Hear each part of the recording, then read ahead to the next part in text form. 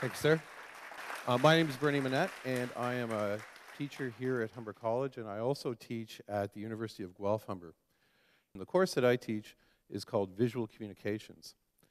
And visual communications, what's that? Visual communications for this thing is, visual communications, visual culture, media literacy, art history, all these things have sort of been combined. And the easiest way to look at it is the trouble with images. Images cause us no end of grief and worry. They represent politics, they represent power, they represent who has power, who has no power, they represent gender, desire, advertising, all sorts of things. And we're trying to help students, I say students, but really people, come to terms with it. And one of the core foundations to this course is the idea that I, me, myself, you, us together, we are responsible for the meaning of the images that we see. And this is a really important concept, this idea of responsibility. I'd like you to stand up. Those of you at home, I'd like you to stand up.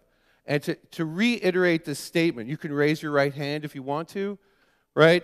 I am responsible for the meaning of the images that I see. Can I hear that? I'm responsible for the meaning of the images that I see. Thank you very much. You may all sit down.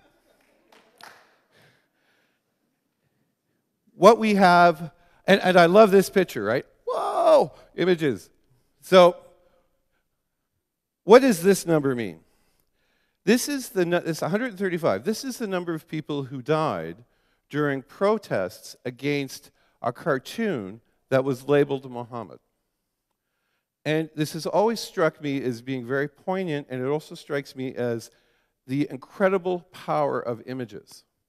I mean, these people, the cartoon was issued by a Danish newspaper. It came out, and people across the Middle East erupted. They were offended. They were insulted, and they went crazy. They just, they were burning Danish flags and stuff like this, to the extent that people were killed. This, to me, is startling. And what it speaks to is this idea of choice. I see an image, I choose how I'm going to respond to it, and this, to me, is the most extreme action of that. And so this, to me, speaks of this power of images, but I think if you spoke to the people who died, they would say that it was the image's fault, right? Not their fault, not the people around them. And it goes back to, these are choices that we make. So students come into this program, and they believe they understand images. They come from a visual culture. It's all about the web and YouTube, and they're very used to seeing images. And the fact of the matter is that this is all really kind of new to them. They see an awful lot of images. Their grandparents may have seen, let's say, 100,000 images in their lives. These people are seeing hundreds of thousands of images a year, right? And rather than seeing and looking at them, they're just sort of letting them wash over them without giving them too much thought. To the extent that a woman who looks like this is considered to be incredibly beautiful. So beautiful, in fact, that women around the world are dying to be like her, right? And one of the funny things, one of the insights that I developed, and this was in the middle of a class, right? So I'm talking away and blah, blah, blah. And then all of a sudden you get this. It's like, in order to wear these clothing, you have to be unobtrusive. So feminine beauty has no impact on its surroundings. To me, this is startling. So all these women are striving and dying to fulfill an image that is essentially invisible. Whereas when you see a woman who looks like this, right, we think, wow, there's something wrong here with this woman. But to Rembrandt, who painted this painting, and if you looked at many of the women in my class, they actually look more like her than like her. This is considered to be somehow ugly. But really, this is a healthy woman with healthy appetites. And in a sense, the beauty isn't so much in the shape, but is in the person itself. So what we try and do is we want students to spend more time with the images that they see. And so one of the things we get them to do is they're going to build a visual journal. And I'm going to take you through an image today that sort of replicates a bit of that process. But the visual journal has a bunch of rules. So it has to be a book. In other words, you have to be able to carry it around. It has to be handwritten. Now that one, every year I get a delegation of students and faculty. Why do we have to handwrite it? It's very simple. It's harder to do. Robertson Davies wrote that word processing is the end of democracy. And the reason why he says that is that it's too easy to create DREC through a word processor. You actually have to create it yourself. And I don't necessarily agree with the extremity of it, but I do agree that they need to break the sort of digital media chain when they're creating this journal. So they have to handwrite it. They have to choose 7 images. So we have a 14-week term. They've got to have 1 image every 2 weeks. And then what they're going to do with this image is they're going to work with it. So they're going to take the image, and it's the image as found. And so the image has to have people in it, because this is humanities. It has to have a caption or a title. And they have to properly cite it, because, of course, we are a university. There's a few things it can't be. It can't be a picture of a celebrity. One of the reasons why it can't be a picture of a celebrity is that celebrities always look like celebrities. They always look like themselves. And it's very difficult for them to unsee the stardom and actually work with the image. And images can't, no images of kittens, right? I mean, sorry, no. So they're going to work with these images. In a sense, what they become is they become the author, the editor, and the publisher of their own journal, right? So this brings in a lot of traditionally Humber or college items like working to deadline, doing stuff again and again and again, and really creating something. And one of the amazing things for me is it's been an incredibly humbling experience doing this, because the students, many of them, put forward so much effort. So this is the picture that I've chosen to take us through. And this is Boy Soldiers from the Iran-Iraq War, photographer unknown. And so this would be the first time that the student would see the image, and they would have to start discussing it. They'd have to sort of, try and make sense of what they're seeing based upon, the juxtaposition of the image and the caption. Okay, so usually what we tell them to do is, well, what's in the image? What's there that's caught your attention? What do you see? What's interesting? Students would often look at a picture like this and they'll try and give me a quality assessment. And quality is based on exposure and focus, right? Not about aesthetics or the content. And so they'll say, well, it's a good quality image because it's in focus, or it's a good quality image because it's well exposed. Or the one that really cracks me up is they'll go, this is an old image because it's in black and white.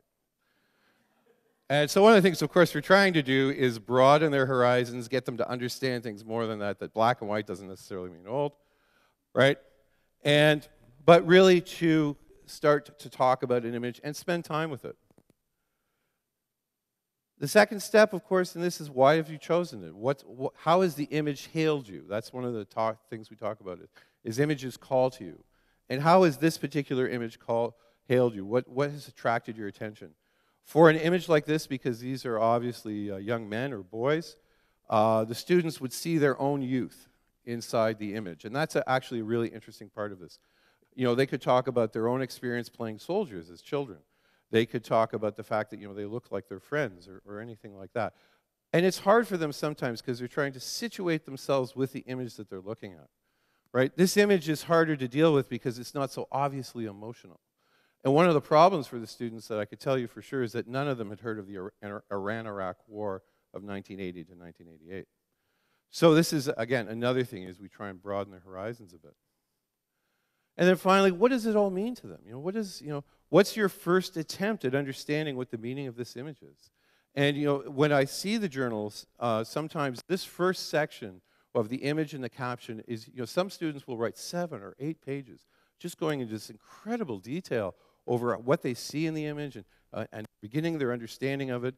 And it's really humbling sometimes to see the sort of effort that people have put into it. The next step in this process is to take away the caption. Now, this is a very difficult part of the entire situation, of the entire exercise.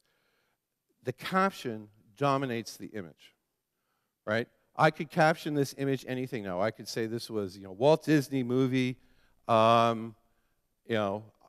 set break, and you don't go, oh, wow, that's no big deal. That's kind of trivial. And, and you'd be right to an extent. But it's very difficult to no longer see the caption. That's why I've taken away all the text from it. It's to sort of give you an experience of what do you see now in this image now that all the words are gone. And it gets interesting, too, in our situation, is we want the students to get really comfortable with, this looking at images, because these students are want to be journalists, want to be photographers, want to be PR professionals, and they have to get used to living with images. One of the things that you might wonder about is that you've now seen this image 6 times, and it's not your typical PowerPoint presentation, because usually they got a lot of pizzazz and a lot of movement and this sort of thing. And the purpose of that is just to get used to it, to get comfortable with an image. Some of the images that we show, or some of the images that the students choose, are very upsetting. W. Gene Smith Minamoto with the poor deformed girl with mercury poisoning. I mean, the first time you see it, you're so blown away with shock, but after you get used to it and you see, that this girl, this poor deformed girl, is actually in one of the best places in the world, in her mother's arms. So, as we go through this, and we understand it, and students come to grips with it, like I said, for me, this is a very humbling experience. It's amazing what happens to you from time when you, as a teacher, and you say, I want you to do this, right? So I get these incredibly well-designed journals that are beautifully crafted with excellent, not always excellent handwriting, but excellent ideas. And it's something that I love to do. It's affected me in the way that I look at images. It's affected me with how I teach the course. And the final thing that we're talking about, because I am running out of time, is we get the students to crop the image. And what we're trying to do is the students move from sort of being, just describing the images found, delving into the meaning, and then now actually trying to manipulate the message that the image has. So as we go from this image where we see a bunch of boy soldiers, there's a gun in the background, and it's actually quite upsetting, and we crop it to just this fellow, well, all of a sudden, he could be going out on a date, right? And we want the students as editors, as authors, as publishers, to realize what are the ethical implications of this kind of manipulation, right? In a world of Photoshop, in a world of this incredible digital freedom that we have with information, if you don't have an ethic, it's amazing what you try and get away with. And we want the students to understand that it is not a trivial matter. So we crop the image, we play God with the image, as it were. Okay, we get to really feel control of the images that we're working with. Changing the frame and focus, again, this is this ethical problem of what do we take from it, what have we removed from it, because is it really right to turn this man from a boy soldier fighting in a forgotten and horrible war into some sort of a male model? And so what do the students think? What do they get out of it? Well, they complain about their hands hurt because they've been handwriting this whole thing. They complain about, they go, it's repetitive. And I go, yes, it is. It's something that you've got to work at. We're talking about developing a practice of looking, okay, so that they can truly feel that they understand their responsibility with the meaning of images, and that this is something that they don't do it all the time, but this is something that they are capable of doing, and they have this journal that proves it. I want to thank you very much.